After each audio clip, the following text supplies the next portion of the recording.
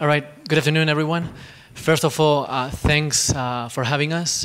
Thanks, Bjorn, for introducing, and thanks, Tilo, and everyone for, I think, a pretty cool event. It's the second year in a row I have the chance to speak here, and it's very pleasing to see more and more industrial players involved. So great stuff going on. Alias is a robot cybersecurity company. We essentially work with manufacturers of robots and also users, and try to make sure that these technologies are used securely. Security has typically two facets, the offensive and the defensive one. Let's start with the later.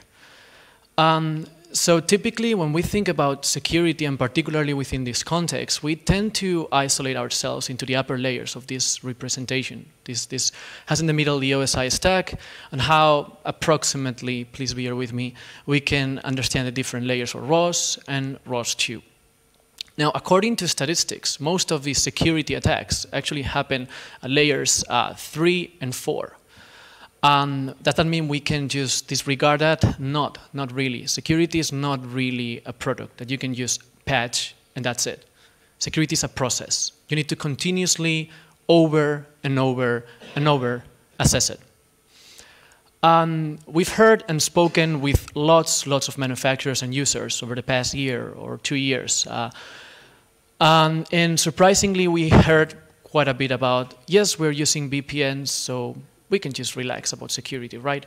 Well, here I brought to you actually a CVE, which is a vulnerability identifier, which came up just a few days ago. This is a hole in VPNs, which applies actually across vendors, OpenVPN or other implementations. And it does apply to Linux and other operating systems. So this means that regardless of whether you deploy a VPN per robot or per series of robots or even per robot component, you're subject to be vulnerable. Once again, security is a process. What my team and I do is to get ourselves in the mind of an attacker. We try to provide security offensively. We don't provide the mitigations. We report about the vulnerabilities. Now, this is the pipeline of what we believe and are applying happens when an attacker attacks potentially a robotic application. It goes from reconnaissance, which is a topic we covered at last ROSCON. We gave a speech at the security workshop, pretty much showing how ROS-II was vulnerable to some reconnaissance attacks at that point, down to control. Because in robotics, we don't care just about exfiltration of data as it happens in IT. We also care about losing control or having our robot controlled by a third party. That's likely the last scenario. Today, we'd like to give a few bits about cyber intrusion, exploitation, and particularly, we'd like to discuss a few points that we've learned so far about vulnerabilities. Now, from a security perspective, we wanted to bring you some definitions. Bugs are errors, failures in software. So typically, most of those errors we see out there are bugs. Some of them are quality related, some of them are security related, and there are even others. The ones that have or might have security repercussions typically are denominated as weaknesses. Now, if a weakness is exploitable, right, if a malicious actor or actress can directly use it for bad purposes, then it becomes a vulnerability. It elevates 1 degree. Vulnerabilities are in charge of most of the bad actions we see in industry, across industries actually. But within vulnerabilities, we have a subset that's specifically worrying. And that's where we should probably dedicate short-term and also long-term, frankly speaking, most of our resources. And those are 0 days. Vulnerabilities that haven't yet been patched or mitigated by those that should be interested, typically manufacturers, of course also end users, but it's up to the manufacturers to react. Alias Robotics' motto is actually to remove 0 days from robotics, and it's exactly because of the relevance of this aspect here. Now, we wanted to bring to you here some information that actually in the next slide you will see it's open and everyone can see it, about the data we have collected over, specifically this has been cooked not so long ago, recently, about ROS, ROS-II, and 2 vendors, UR, which is here today with us, and ABB. So let's start with ROS, right? So, and you have 2 graphs here that compare very different things, yet correlated and interesting at the same time. We have days until mitigation, of a flaw, vulnerabilities in this case, and then we have the proportion of 0 days. Which one of these vulnerabilities have been patched and thereby are mitigated, and which one of which proportion remains as a 0 day. If we look at ROS, we see that there are vulnerabilities that are longer or older in this case than 3 years, and in a way that matches with what many of us believe, right? ROS-I was not thought for security. Yet we see there's been some patches, some security patches, and some vulnerabilities have been mitigated. If we look at ROS-II and we only take into account the days until mitigation, we say, well, vulnerabilities are below the 2-year barrier, so it's doing better than ROS-I, right? Well, no. All of those are actually 0 days. Most of them, I must say, though, apply currently to the DDS layer and are pretty much related to aspects of the standard itself. The standard itself has flaws. We have discussed this with several vendors, and we are trying to work out a way to somehow tackle this. If we go beyond ROS and ROS-II and look at some of the most popular and acknowledged manufacturers, we have UR, for example, which has vulnerabilities reported more than 2 years ago, getting close to the 3rd year, which remain still as 0 days. And we have ABB. ABB has some outliers up there, which indeed show there's a lot to do still in security, but you can see most of the vulnerabilities are actually concentrated within this line, which represents half a year. That clearly shows that they are doing something about security, that they are submitting and filing advisories, that they are dedicated resources. And anyone, which actually, all of you can do it, that Googles it around, you will see that ABB submits and files advisories very actively. As I pointed out, this data is actually online and available. We're constantly updating it, constantly. There's a lot of work to do, and we encourage everyone interested in security to help us do it. We denominated Robot Vulnerability Database, and of course, this is a biased data set or archive because we cannot really cover all of them. There's constantly new vulnerabilities applying to robotic technologies going on, and also biased in the sense that not all of the vulnerabilities are here, first of all, because we don't disclose everything we find to try to be responsible with manufacturers first. So in that sense, we're very open to contributions, but still this already shows very interesting aspects. We have a total of 102 vulnerabilities cataloged that apply to different robotic technologies. You can go to this repo and check it. With that data, and trying to remain still very humble with this biased data, we plotted these 2 things which already show interesting conclusions. Essentially, the first one is that there's no security, or security by obscurity doesn't work. If you try to hide into a corner and essentially ignore security, it's going to be obvious based on data, and we can see it here in some of these cases. The second one is that investing, putting resources in security correlates directly with the spread of its criticality. As you commit yourself to security, involve yourself with more and more security teams, in-house or outside of it, you see how more and more vulnerabilities of different criticality are being filed and mitigated.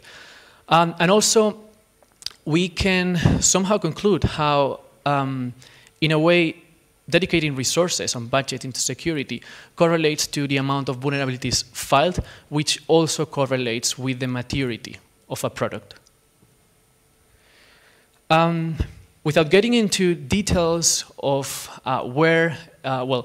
of how many, because we're still, as I said, processing data, and there's many that will come into our list, we wanted to give you a sense of intuition of where exactly are we categorizing vulnerabilities for ROS and ROS-II, and we are using here standards that are widely spread in security, in particular CWE, the Common Weakness Enumeration.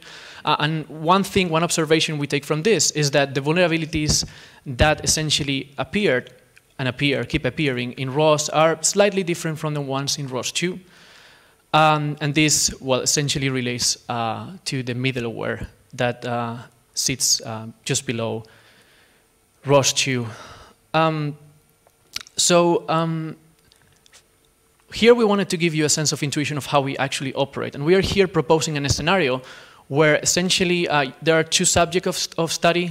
both of them using a UR robot with ROS-2, one of them using SROS-2, which, as most of you may know, is the secure ROS-2 packages, right? And so we would expect that a malicious attacker with access to the local network where the worker is connecting would be able to perform reconnaissance on the robot that's essentially not protected and using a ROS-2. But reality is different. We filed actually about a week ago this vulnerability, which essentially shows how an attacker can perform reconnaissance and obtain information about the nodes in the network, even with SROS-2. This is something we're currently looking at. So even ROS-2 currently has issues. We've put lots of resources into trying to help, trying to reach mitigation as soon as possible. And for that, we have been creating something kind of like a toolbox we call Alurity, which allows us with simple YAML representations create subjects. So in this case, this is the YAML file for this particular scenario. Alurity, again, our toolbox, which allows us to help secure systems. It's based in Docker. We're trying not to reinvent the wheel. Every single module is a piece of software that abstracts an element that's relevant for a robotics application. We have robot components, we have robots, and by robots we typically mean their file system image when visible, or direct connectors to the real physical mechanics of the robot. We have forensics tools, exploitation tools such as Metasploit or Robosploit, which we will hope to release very soon. Testing tools for doing static and dynamic testing. Also, we have fast testing elements, which we are open sourcing very, very actively, reconnaissance elements, and of course, of course, we are also making use of the great tooling that the ROS and the Gazebo community provide for our security assessments. Alurity allows us to, once again, prototype very quickly, because as, well, I guess most of us facing robotics know, system integration takes lots of time, so simplifying that aspect when it comes to security really speeds up assessments. So with really this YAML, we can launch and put together cook subjects like this one, which in this case, for example, include the black box tools, which is our own implementation for forensics, data recording. We can build setups that connect the attacker and the subject in not networks, surround them with VPNs, VXLANs, lots of different networking technologies that simulate real and realistic scenarios.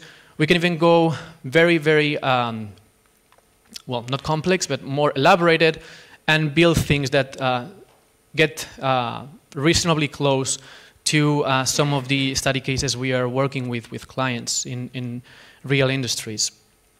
Let me share with you one of the use cases we recently put together in actually a matter of a few weeks. We built this thing that you will see in about 2 weeks. So if we did it in 2 weeks, malicious attackers can certainly do it. Plus, the technical complexity of building this up is really not high. And I'm happy, or unhappy, I don't know what I must say, to present likely, and as far as we know, the first instance of robot ransomware applied on an industrial robot. And I'm going to switch, apologies for this. We had to split things up to the first video.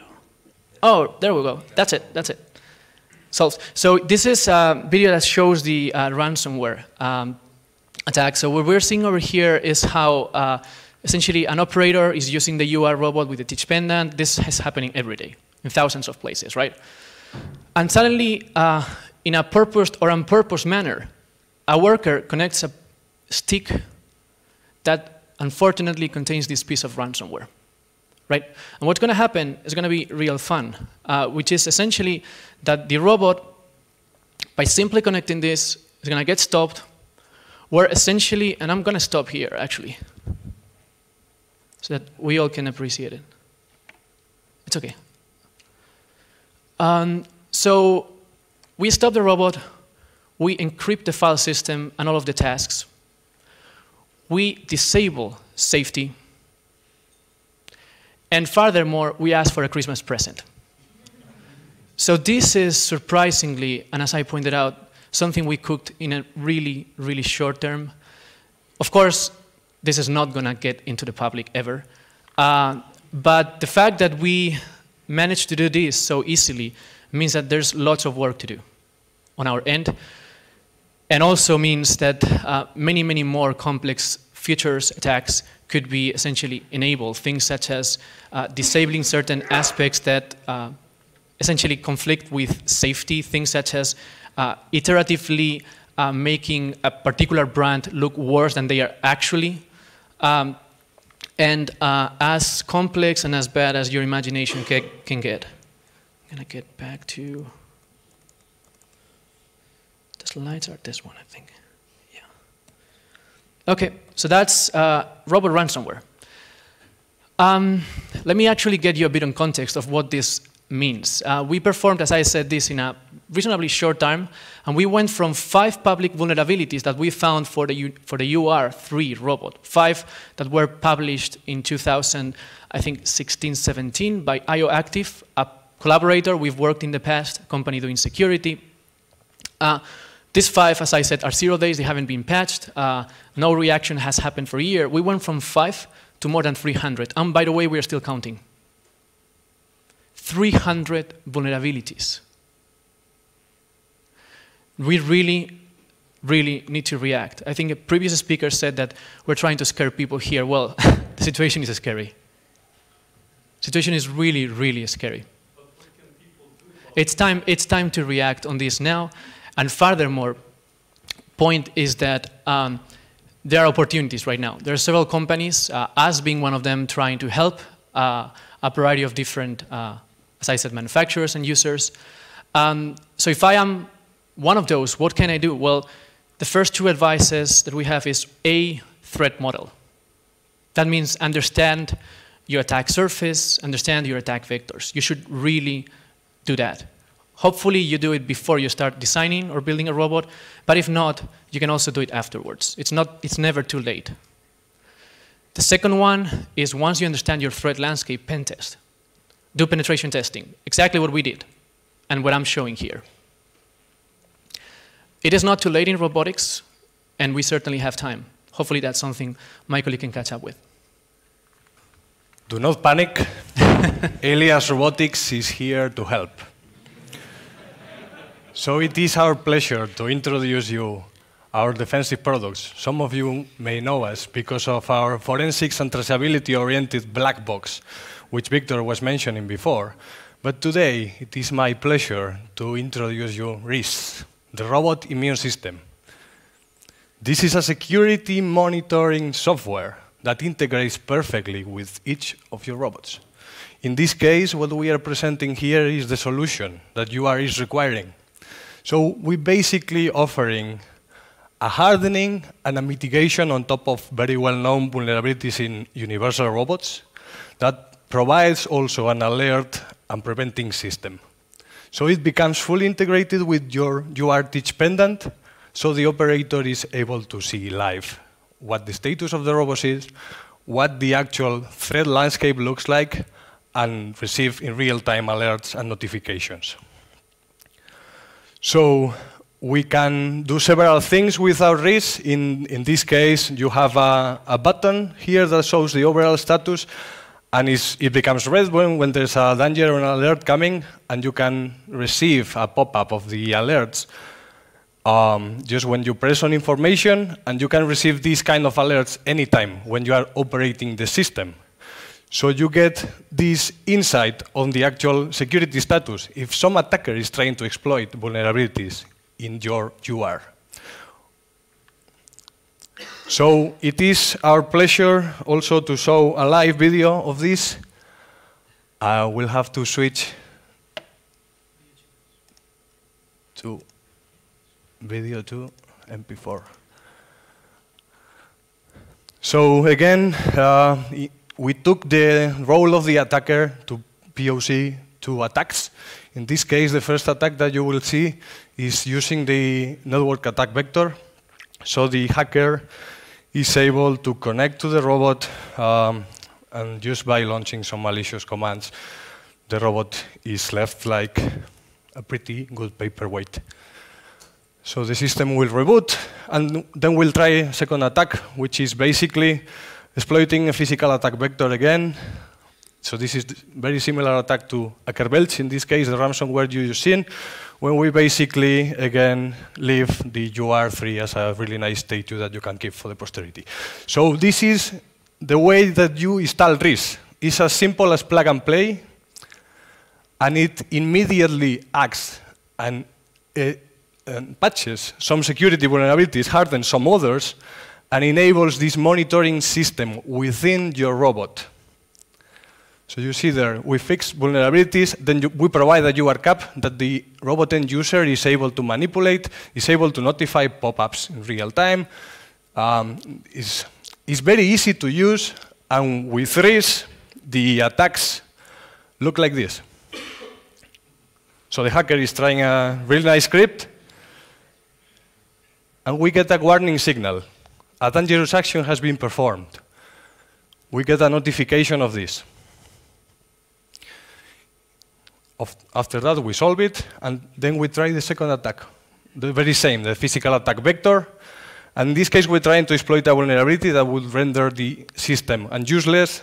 In this case, we prevent it immediately. So we get the malicious threat prevented message, and the operator, again, is able to resolve and to go back to normal operation.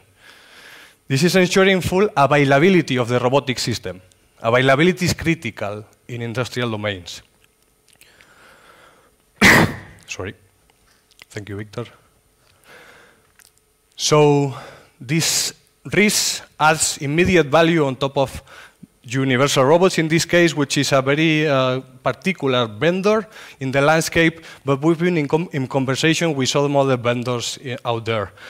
And I have to say that the security landscape that we've seen on the manufacturer side doesn't look very promising. So this was the main motivation for our robot security survey. In essence, the robot security survey wanted to assess the whole value chain in robotics for the security concerns. And this happened because we constantly received inputs from the manufacturers from, let's say, 3 categories. We had the security-aware players that are the fewer, I have to say. Then we have the security agnostics that immediately refer back to some other things, such as, I don't know what security means, such as safety or some other weird, let's say, answers. And then we have the knowingly players that do not care at all about security and directly blame it to the end user. This is summarized in some distinguished robot manufacturer quotes that I would like to share with you. So, for example, when inquired about security, they refer immediately to the safety pitch. Some of the really weird claims on the agnostic side that they say that basically cybersecurity flaws greatly facilitate system integration. And some very odd claims as well that just attribute these fixing or mitigating capabilities to the end user. So vulnerabilities are up to the end user in some manufacturer's opinion. And just some extra claims that advocate for evitating connecting your robot. So this is the main mitigation strategy. Isolate it as much as you can. Some of the claims include the fact that, well, yeah, it noted, but 3 months later, it cannot be fixed. We couldn't fix it. We need extra assistance. Well, our conclusion then is that the cybersecurity is something that the robot user needs to care about. If the robot user is malicious, then we say that cybersecurity is up to the hacker. So that's why we performed this robot security survey. Alias Robotics, together with Joannem Research, Bernard Diver sitting today in the audience. Thanks very much, by the way, some community members that helped circulate this robot security survey, Theo in particular. So the overall objective is to depict accurately the global security landscape in robotics. So for that, we wanted to assess the concerns of the rest of the value chain. We knew a little bit about the manufacturers. What about the rest of the players? What about the end user? So that's why we structured the survey as follows. We asked some sort of general questions, and we dive then into usage and cybersecurity and standardization items. for the purpose of this talk, I will be introducing some of the main conclusions that we've drawn out of the data in cybersecurity. So at the time of writing, we had 43 responses with very different backgrounds and profiles. So we had some robot manufacturers, university respondents, end users, software component manufacturers, integration, all kind of backgrounds in there from the industry, and with very different positions. So we have the most of them coming from R&D and software engineering phase, but we also have some management positions such as CTOs and CEOs, and not that technical profiles such as sales and marketing. So this is some of the observations that we've drawn out of this survey. So when we asked the respondents if they had identified vulnerabilities in the robots, 51% of them said yes. They had identified cyber weaknesses in the robots. Note that some of these profiles were not technical at all.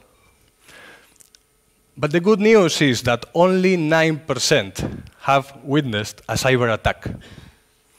So this is good news. Cybersecurity breaches are not yet mainstream. We are at the moment of taking action. Now, when we inquired these players about the actual vulnerabilities that they observed, they were all coincidentally mentioning the exposed network services as the main point of potential vulnerabilities, then potential physical attacks, and issues in proprietary firmware, in this case, were coming third. Now, when we asked respondents about their fears when it came to a cyber attack, they feared the most intellectual property rights stealing or industrial property rights stealing. The second, safety violations were a concern. Now, when we asked about the likelihood of these outcomes to be happening, the safety violation came first and the data loss came second, which is somehow intriguing, and this the mentality that security indeed is a prerequisite for this safety. Now, when we asked about the malicious actors to be performing these attacks, hackers came first, obviously, but second, unintentional employees came. So this is employees not knowingly and knowingly performing some, not always cyber attacks, but maybe misuse. Third were intentional employees, insiders, that were trying to manipulate these robots from the inside, introducing micro defects or others. Now, security perception has gained relevance. 8 out of 10 was the rating that respondents were attributing, whereas the actual perception of robot protected as an endpoint was 2.2 out of 10. And this varies when we unstack all the analysis with all the players in the value chain. So large enterprises have, let's say, a higher consideration for robots protected as an endpoint when it goes down back to universities. When we ask about security relevance, there's a similar curve with an RTOs performing lower, but overall university respondents attributes the highest score to security relevance. What happens when it comes to economics? So it is important to know the economic side of security. Security is a process, not a product. You have to invest on it all the way. 73% of the respondents were open to invest. 26% have actually invested. There's a massive gap. When we asked about the fact that they thought that they had invested enough, we get the same figure, 73% thought that they had not invested enough. Again, the survey is still on. Ping me later if you wish to participate. I can provide you a pointer. We are still gathering data. We'd love to gather some more data of all the players and to express some of your concerns, or not, on top of security. But this is a callback for action. It's not too late. Roger said it before. It's day one for robotics. We should take action now, and this is now the very dawn of robotics. Let's take the lessons that were not learned from other industries in IT. This is time to raise hands and to dive into all the security process. Security by obscurity does not work. Security needs to be built since the very beginning in the life cycle. Let's do that now. We are here to help. Alias Robotics is your robot cybersecurity partner, and we are committed to eliminate 0 days in robotics. Thanks very much. Okay. Thank you for the talk.